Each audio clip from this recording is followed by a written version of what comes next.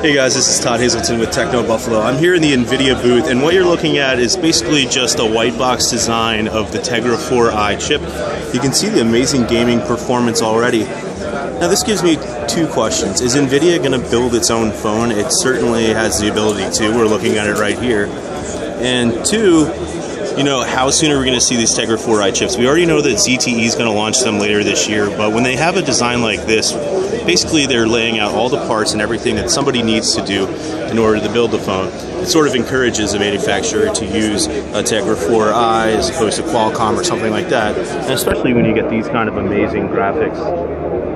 Hopefully they're coming through on the video for you. In any case, I think my biggest question is, are we going to see a smartphone from NVIDIA? And what we're seeing here is a total possibility that yes, it could happen. And it seems like it would happen in the way sort of like HTC did things, where they used to build devices for other companies. And here it's coming from a different angle. They build processors for other companies, but they certainly have the ability to build phones too. So quick look, we can't get inside, but you can see it.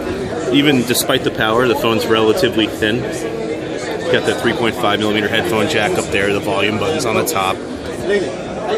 Anyway, quick look here at this sample design of the Tegra 4i chip at the NVIDIA booth, Mobile World Congress, and this is Todd Hazelton.